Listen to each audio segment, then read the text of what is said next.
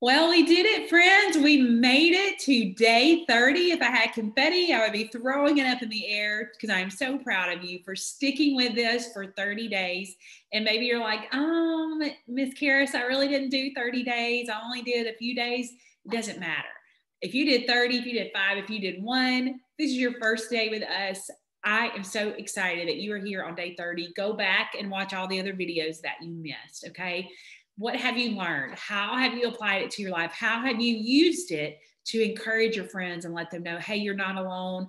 I have been dealing with some anxiousness, but this is what God has been teaching me how to respond when I have anxious thoughts or I have anxious feelings.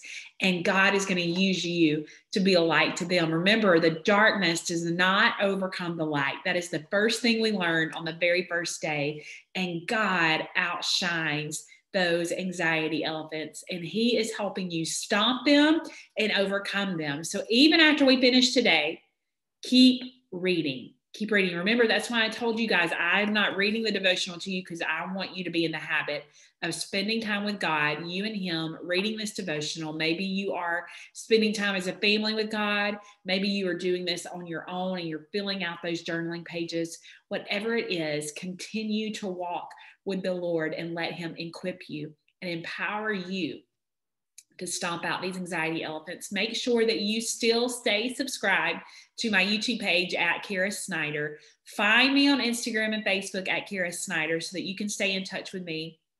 And then my friends on TikTok, my tween friends and teen friends, find me there at Karis_Snyder because I want to keep talking to you. I want to know how life is going, how I can pray for you, how you're using these practical, biblical coping skills to respond when those anxiety elephants try to come through. Now, this last day, day 30, this is a day, it's kind of a practical day, or it kind of may be, it's a situational day that may cause you to feel some anxiety.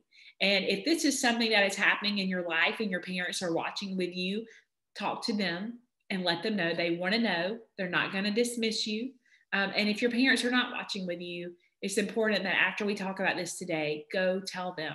Go tell a trusted adult. Maybe it's not your parents in your life, but maybe it's someone else so that you can have help.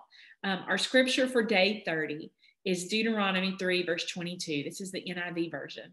Do not be afraid of them. The Lord your God himself will fight for you. And on this day, you're going to read about a little boy who was bullying me. I was actually in the 5th grade. I went to school with this little boy. Even went to church with him. And he made fun of me all the time. Have you been bullied? Are you being bullied right now? Maybe a bully is hurting you in the bathroom, or maybe they take your lunch from you, or they mess up your homework paper. Maybe it was a bully like I had, and they make fun of you and they follow you. This bully, for me, he made fun of the way that I talked, the way that I answered questions, even in Sunday school. He would look for me to make me feel uncomfortable, but I didn't tell anybody. And it got so bad that I had these horrible, horrible headaches that I was experiencing.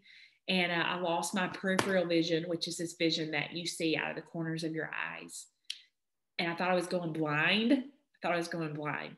So I did tell my mom about the vision part. And we got to the doctor, and he was asking me, Karis, are you being picked on? Are you being bullied? And out of nowhere, I just started to cry.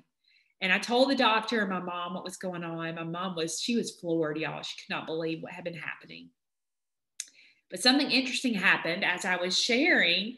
My vision started to come back and my headache started to go away. So it was like all this stuff that I was holding on to, holding so closely to me that I felt like I had to hide and I couldn't tell anyone. As I released it, my body felt relief and it felt better. And that pressure, that stress that I had been holding on to was relieved. And I felt so much better letting others in to that situation. So I'm going to ask this question again. Is someone bullying you? And is it causing you to feel stomach pain, stomach aches, headaches? Your heart's beating really fast. You feel nervous. You can't sleep at night. If you are being bullied, I want you to look right here. You have permission to tell someone. They need to know you're not being a tattletale. You're not being a baby. you are handling the situation in a mature and correct way. There are adults who want to help you, and enough is enough, and it's not okay that you are being treated that way. And if you see someone being bullied, you need to say something, friend. You need to stand up for them and let an adult know. Be that friend. Maybe they feel like they don't have a friend. Be a friend to them. And remember that the Lord is fighting for you, and you can talk to him about this bully, about this situation. And this may be scary, but you got to stand up to the bully. I remember standing up to this kid who was making fun of me. It was in church. I was standing on the steps and he was laughing and he was making fun of me. And with tears in my eyes, because I was so scared, I was so afraid what was going to happen, I looked at him and I said, "Stop doing that to me, because you are making me feel really bad inside." And I stood there and I waited. I waited for him to laugh. I waited for him to make fun of me.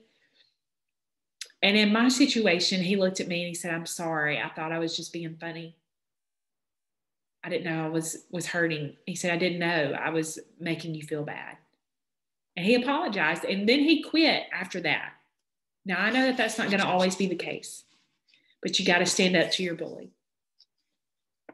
And you got to tell an adult, stand up, ask God to help you. Remember, you are not fighting alone. He is fighting on your behalf. Find a friend to help you walk through this situation, and let someone know that you trust. Let them know about what's going on, because enough is enough and you are worth it to get help. You're worth it to get help. And God wants you to know that you don't have to be afraid. And he's with you, and he won't leave you, and he won't forsake you. And if it is a situation where you are experiencing some bullying going on at home, talk to a teacher, talk to your children's ministry leader, and let someone intervene. You're not being a bad kid.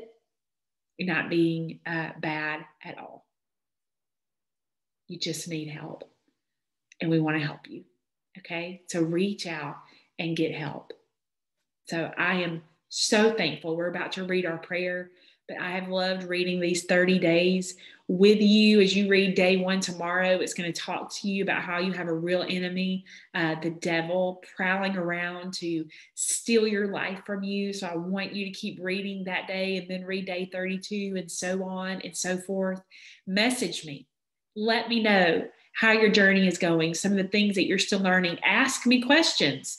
Maybe as you're reading days, you have some questions that pop up. Ask me. Keep practicing the skills that you have learned over and over again, so that you train your brain how to respond differently when those anxiety elephants come. I love you guys, and I'm very proud of you. Let's say our prayer. Dear God, give me courage to tell someone about being bullied. I'm here however you need. I'll be checking in on you through social media. Again, don't forget to reach out and let me know how you're doing. I love you, friends, and I'll be in touch.